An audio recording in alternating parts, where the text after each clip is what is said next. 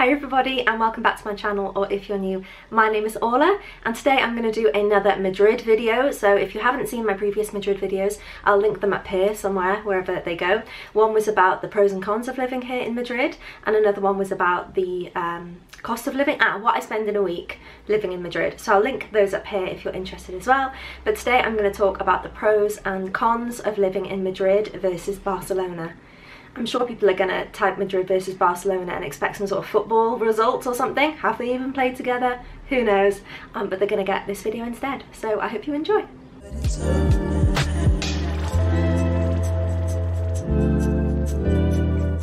So a bit about me, I've been living in Madrid for over 6 years now.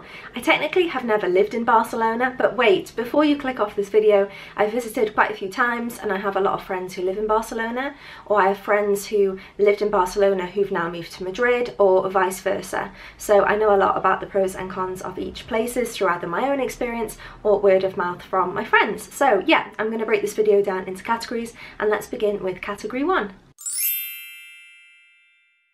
The cost of living. So everybody's favourite subject, and with inflation and all of these weird things going on in the world at the moment, the cost of living everywhere seems to be increasing. It's definitely something I've experienced in Madrid over the last couple of years. Actually, I'm flat hunting at the moment, and the prices now compared to a couple of years ago are not ideal, but we're going to break it down by each place. So in Madrid, in general, the flats are a little bit cheaper and the cost of living in general is a little bit cheaper, which is strange because obviously it's the capital city, so you'd assume it is more. And obviously all of this is dependent on where you live now and what is expensive or cheap to you. If you're from like a northern European country, obviously everything in Spain's going to seem super cheap. If you're from another part of the world, even Spain's going to seem expensive to where you live. So obviously this is all dependent on you. So because Barcelona is really the more touristic city, prices are a little bit more expensive, and from what I've seen looking at flats in Madrid seem to be a smidge cheaper than Barcelona. Again, it depends on the area you're looking to live in, it depends what you want to be nearby, you know, it depends on a lot of factors. But Madrid, for example, and Barcelona too, are very much like neighbourhood based. I'll put a few little maps up here if you like. So it's not really like London, for example, where you have Zone 1, or what do they call it in London? Zone 1? Ring 1? Obi 1? My dog will come if I say that too many times. But yeah, let's say zone. So they have like Zone 1, 2, 3, 4, and it kind of gets, you know, slightly more affordable as you go out, and the centre's the most expensive. Here in Madrid we have different neighbourhoods where the prices can really vary. You know, there's more expensive neighbourhoods up in the north that aren't exactly central, and it kind of depends on that. But in general, if you're looking for a property, Idealista is the main website here to look for places to rent or to buy. So I'll pop a link to that in the comments below, or in the little box. I'm talking a lot with my hands here. Ooh. And one thing I'd note about flats is because Barcelona is more of a popular city with tourists, there is a lot of problems with Airbnbs. So often I've had friends who've moved into a flat, everything looks good, and then it's a couple of weeks in when they realise the flat next door to them is actually being used as an Airbnb. So every sort of couple of days there's new people, they're on holiday, they're making noise.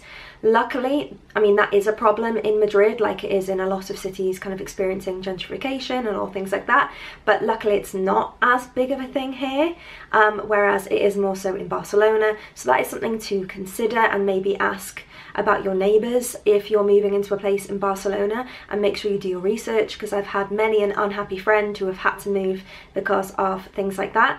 And then to rub salt into the wound, that means that a lot of the rent prices have increased because landlords, is any landlords watching? But no, kind of, yeah.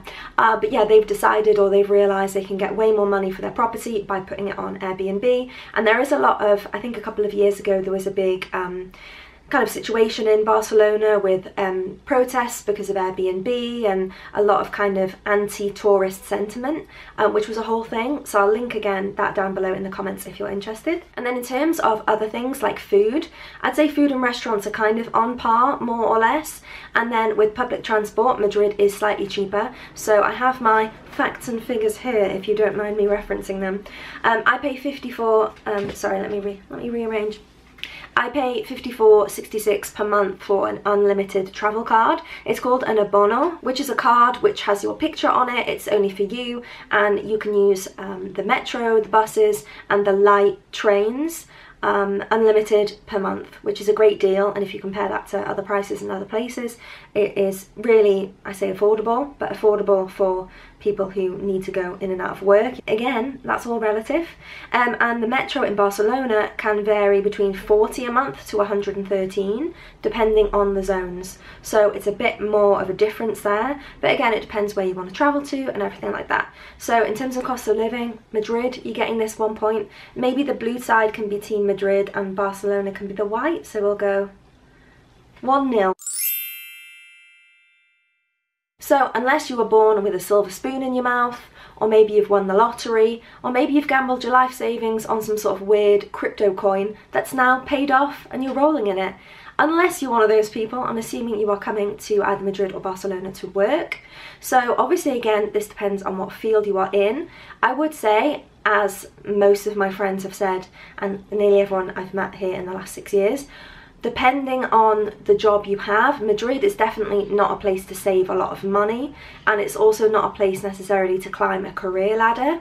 Again, there's a few exceptions, like if you come over here with an international company on like an expat package where you're getting a really good salary, or maybe your company is like a Scandinavian company who has an office in Madrid and you're getting paid the same as your counterparts in another country. Obviously those are the exceptions and they're probably getting a great wage, but if you do not speak Spanish natively, or if you don't have a super high level and you're wanting to work in English, most jobs are English teaching, and then a lot of people kind of graduate out of teaching into copywriting or into editing textbooks and things like that. But if you're looking to make a career here and you don't speak Spanish and you're hoping you can get by on just English, it isn't really that possible. There's a lot of multinational offices here now, and there are a lot of international companies here, but most of them still need you to be able to speak Spanish. So it's not like another country you could move to, for example, and get by purely on English. So obviously, if that is something you're interested in, you do need to make learning Spanish a high priority. And to add to that, I would say Barcelona's probably a bit more international, so maybe you could find a job there that, you know, maybe something in tourism that you could do with just English, but again, you'll probably need some sort of Spanish level. So for this, I'm going to give them both a point because it's kind of a draw. So let's go 2-1. Okay, so let's have a look at attractions and things to do. So both Madrid and Barcelona have endless activities and things to do. I mean, there's so many things to do in Madrid, often I'm overwhelmed by choice, and if you have a little bit of indecision like me and decision fatigue, you end up having so many choices in front of you that you go, do you know what, I might just do nothing. Well, no, I do quite a lot of activities. I do like an exhibition and a pop-up and things like that, but both cities are great for that. Obviously, Madrid, for example, has some of the most renowned museums in the world. If you are an art fan, we have El Prado, Reina Sofia, the Thyssen.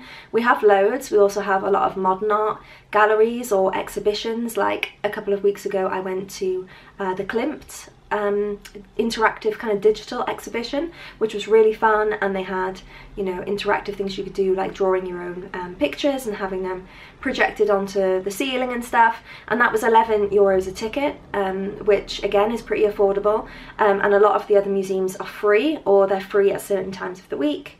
And there's the Telefonica Museum, which always has free exhibitions on. So if you're into kind of art and cultural stuff, you're going to be spoiled for choice. There's a lot of bars, obviously, restaurants, nightclub scenes going on, and things like Meetup, and is the other one Fiverr? I think so. Have loads of groups you can join, and there's honestly endless chances to meet people here. It's a great city to connect. About a week ago, a woman in a coffee shop just randomly started to talk to me, and we got on really well, and we're going for coffee this week. So you can really meet people, and people are very open to meeting people here, which is really great. So if you're worried about friends and making new connections, honestly, Madrid is a great city to meet new people. So there's loads of things to do. And then obviously moving on to Barcelona, again, there's a reason it's so popular with tourists. There's so many things to do. You know, you have so many of Gaudi's buildings. La Sagrada Familia is stunning. You have Park Güell. You have, again, loads of bars, restaurants, nightlife, day trips you can make from Barcelona. So again, there's, you know, loads of things you can do there. Plus, it has the beach, which is a massive advantage. And And again, you know, because it is more touristy if you live there, I've had friends who say that, you know, there's a lot of stag do's and or like bachelorette parties and things like that going on, which means it's quite busy. And maybe if that's not your cup of tea, then obviously there's quieter neighbourhoods to live in. Madrid does also have that, but it is slightly less popular with tourists, and the tourists do tend to stick to the very centre. So I can go a day or so easily without actually hearing anyone speak English, you know, on the metro or on the streets or things like that. But in Barcelona, you are going to find more of like an international crowd. So again, it depends on what you're really looking for, but both places have loads to do. But I'm going to have to give this point to Barcelona, which makes it 2-2, just because it has loads of stuff and the beach, so you know, gotta give it that point. I grew up near the coast with the wind in my hair, so 2-2. And linked to the beach and the wind in my hair, let's talk a bit about the weather. So Madrid summers are no joke. Luckily it's kind of cooled down a little bit now as I'm filming this, because I tried to film this last week actually and I had to stop because it was about 39 degrees and my air conditioner makes a load of noise, so I had to turn it off, otherwise you'd have been, it was a disaster. So the summers get really hot here. August is like a ghost town in Madrid. Everybody leaves to go and spend time in their family house or, you know, with other people on the beach. Like Madrileños just completely escape. So the Madrid summer is no joke. It's too hot. And in winter, you know, again, cold is relative. Before Spain, I lived in Moscow, and obviously the winters there are freezing. You know, we have snow nearly every day. Temperatures, I think the coldest temperature I experienced was -27 or -28, if I remember. So in comparison to that, of course, it isn't so cold in Madrid, but you do still need a, you know, a coat and a scarf and gloves and all of that stuff in winter, and people are normally surprised. But yeah, it does get cold. And then spring and autumn are quite short as seasons, but very beautiful. We have like lots of blossom trees and things like that. And Barcelona is pretty much the same but less extreme. So it isn't as hot in summer, it isn't necessarily as cold in winter. However, you do have the wind breeze. So again, for example, growing up near the coast, sometimes the temperature wasn't that low, but because of that wind, it did feel kind of cold. So yeah, Barcelona in terms of the weather is slightly better, I think, although it is slightly more humid because of the sea. So I think that's personal preference really, but maybe I'm going to give that point to Barcelona just because Madrid summers are hell. So it's 2-3. Come on Madrid, pull up your bootstraps. Okay, so let's have a look at work-life balance. In general, in Spain, I mean, you know, it's kind of world knowledge, I think, that Spaniards like to have a good quality of life. They really value family time, which is great. You know, that can sometimes make it harder as someone who's a foreigner to come into the country and infiltrate that bubble, because Spaniards tend to have like family very close, friends, work friends, and then other people. That can be a bit of a problem, but you know, Spaniards value family time really highly. There are so many bank holidays here, which is great if you get paid bank holidays. It's not obviously if you don't, so that depends on your job situation. But the work-life balance, you know, people want to go out on the weekends, in the evenings, terraces are full. And you know, because of the weather being better and the day feeling longer because of that, people, you know, go out after work really often. It's not as if they're going straight home to hide in their house because it's really cold, like in the UK for example. So for both places, I'd say the quality of life is really good. Again, it depends on how much you earn and how much you can afford to spend out, but I would say compared to other places I've lived in, I definitely am able here to go out for drinks more, to go to exhibitions more. I think because public transport is more affordable than other places, I have that little bit of extra cash to, you know, maybe go out for coffee a bit more often than I would in other places. So again, this kind of depends a lot on what you prioritise. If you're a big alcohol drinker, I'm not a big drinker, so obviously I don't necessarily need to go out and spend a lot of money on wine and things. So again, that's kind of personal preference. What I would say for both cities though is that the Spanish workday is very different from, for example, the UK workday, which is more or less 9 to 5.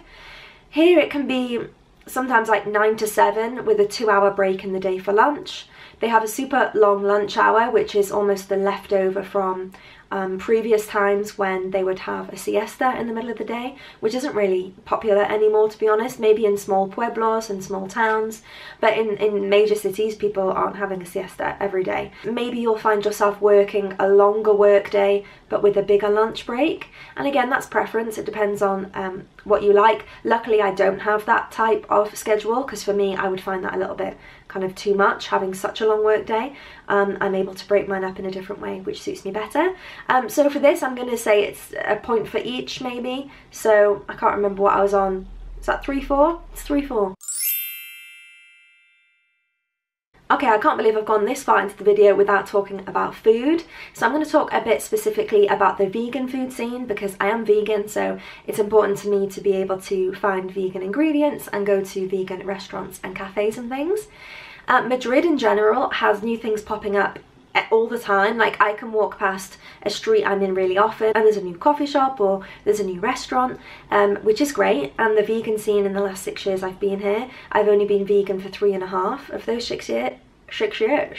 Sean Connery has made an appearance, has kind of skyrocketed, and it's only getting better and better, which is so good to see, especially in a country that's obsessed with ham-on. So that's really positive and it's great. And I would say there's definitely more room for restaurants that are in the middle, because you kind of have on one end of the scale the vegan junk food, which I love, but you don't want every day. And then on the other end of the scale, acai bowls, which again are nice. Actually, I prefer the smoothie bowl, but whatever, you get my point. You want something in the middle.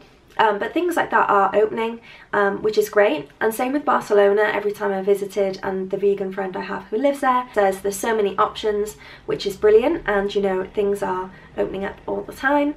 I would say maybe Barcelona, having that international crowd, has maybe more different types of vegan cuisine compared to Madrid. But then again, Madrid has maybe some more like traditional Spanish style tapas turned vegan, which I haven't seen in Barcelona. And in terms of prices, it's definitely more affordable, I think, to be vegan in Madrid. Any kind of trendy cool place I've gone to in Barcelona seems to be that much more expensive than their equivalent here in Madrid. So for that, I'm going to give the point to Madrid. So we're even Stevens, we're 4-4. Oh, the tension's killing me. Okay, so let's move on to something that's very important, which is inclusivity. So both Madrid and Barcelona feel like very inclusive places for the LGBTQ plus community. Here in Madrid you have Troika, which is known as the gay village. You know, you can often see, even in more residential areas like mine, you know, pride flags hanging out the window even when it's not June. And there's overall a feeling of it being an accepting city. Obviously you're always going to have bigoted people who think the opposite. You're going to get that everywhere, unfortunately. But as a city, and in comparison to other places, Madrid definitely feels very welcoming. And some gay friends I've had who I've spoke to, who are a couple walking around on the street holding hands, always feel very accepted and not judged. And I see couples all the time in the street kissing, holding hands, and in general, Spanish people don't have a problem with PDA at all. So you see that really often, and people don't bat an eyelid, which is really great. And in Barcelona, I'd say it's pretty much the same, which is brilliant. So a point for each on that score. However, in terms of racial equality, again, like so many other countries in the world, unfortunately, we are just not there yet in Spain at all. And in fact, we're actually a bit more behind on inclusivity and using the correct language and not being microaggressive. We're just not there yet here in Spain, unfortunately. Obviously, as a white woman, I don't have personal experience as of it happening to me, but I have had friends of colour here who have experienced racism, and whether that be in the workplace, whether that be a friend, somebody on the street. Again, this is relative to your situation. You know, she, unfortunately, like many people of colour, has always experienced that. So for her, it was like another day at the office. Obviously, I can't speak on authority with the situation, so I will be putting some links in the info box down below of some articles I found and blog posts and things like that, and also groups here in Madrid that you can join. And yeah, hopefully they'll be able to provide you with a bit more information than I can. But yeah, Spain really needs to step it up with their racial inclusivity. So Madrid in general, I looked at a ranking of safe cities, and Madrid ranks quite highly on that in comparison to other places. Luckily, in general, apart from some catcalling, which again we shouldn't minimise, but that's a whole topic for another video. But apart from catcalling and things like that on the odd occasion, I do feel quite safe here. I feel safe being out at night. Again, I think that's more to do with the fact that everybody's still out at night. You know, you can be on the metro or a bus at 1 o'clock in the morning and it's still really busy, and there's still families with kids out and about at that time.